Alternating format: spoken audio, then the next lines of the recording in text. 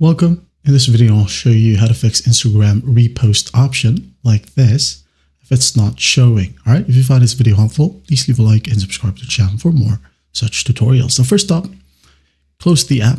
Okay. Close it. And once done, go ahead and find your Play Store or App Store. Open it up. Now in here, what we'll do is we're going to find out if there's available update for our Instagram app. Okay. Just go ahead and use the search function. Tap on the search bar and look for Instagram. Okay, tap on it. Wait for it to load. And once it loads, if there are available update right here, just tap on it and wait for the process to finish. And once that's done, open it up again and check if it helps.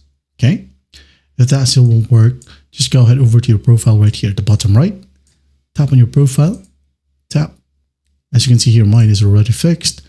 Now again, if that won't work, tap on 3 horizontal lines right here. And on here, just find Creator Tools in Controls. Okay, tap on it. Now tap on Switch Account Type.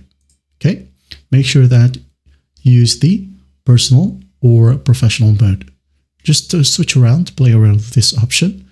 And after that, your problem should be fixed. Okay, once you switch, okay, once the process is done, make sure to restart the application itself. And after that, you should be good to go. That is it. I hope this video helps, and I'll see you in the next one.